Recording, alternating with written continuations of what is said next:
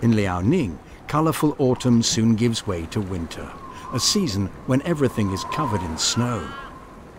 For some, ice and snow are an attraction. That's why the spotted seals migrate here.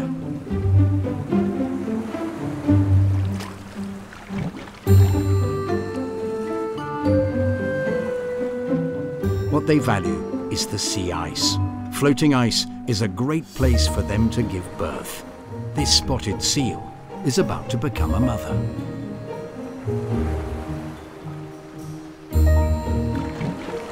The newborn seal is covered with white fur, the best camouflage of all in the snowy winter. But the fur becomes heavy when it's absorbed water, so the pup avoids diving into the water.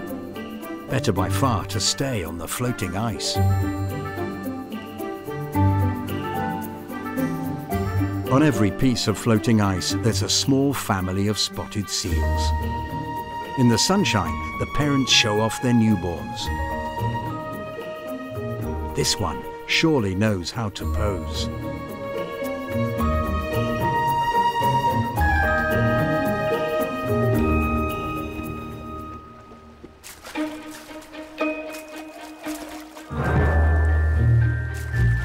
Spotted seals are the only kind of pinniped that breeds in Chinese waters. In the Liaohe River estuary, they found a newly emerging mudflat, which is moist and soft. Then they lie on their backs and wait for sunbathing time.